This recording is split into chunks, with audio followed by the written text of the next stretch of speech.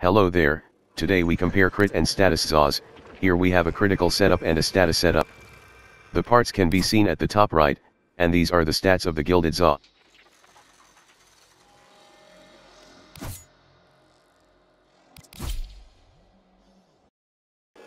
The Warframe setup is standard, Arcane Strike, and Fury for both zaws with corrosive projection.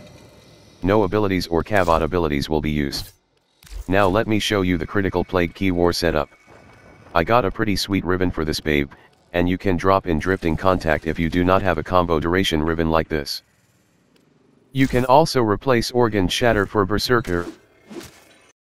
We will be using level 155 corrupted heavy gunner Eximus for this test. It's overkill as you only encounter a few of these on actual missions, but it helps you know what you are getting yourself into when building these zaws. The crit build easily tears them down, no questions asked. But how about the pure status build? Now, the status build.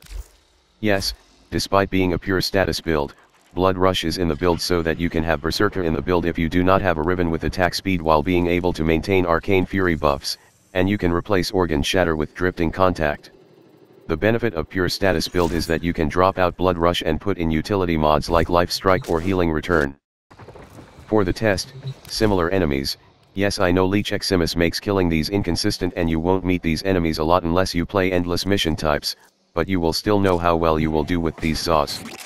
Similarly, this status zaw obliterates these scrubs with no problem, so in my honest opinion, both critical and status zaws are equally good, especially on staff-based plague Keewar, which is cough cough, better than creep hath cough.